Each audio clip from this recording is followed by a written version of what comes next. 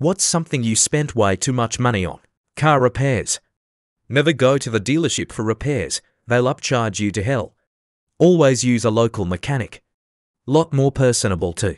I bought a $500 litter box that self-cleans, but honestly, worth every penny. Stupid little nothings from Amazon, it's unhealthy. I just bought 2 suits for a court appearance that cost me about $1,400.